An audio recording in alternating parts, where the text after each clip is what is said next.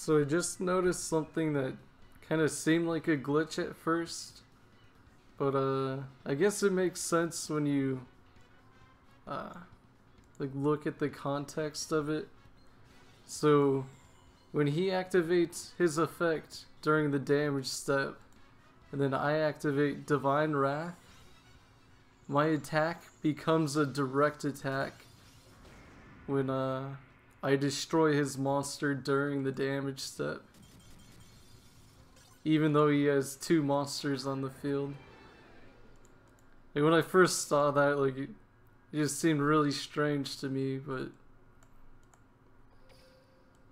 oh, it is during the damage step, and attacking into nothing is basically a direct attack, so I guess it makes sense. Just seemed kind of weird at first.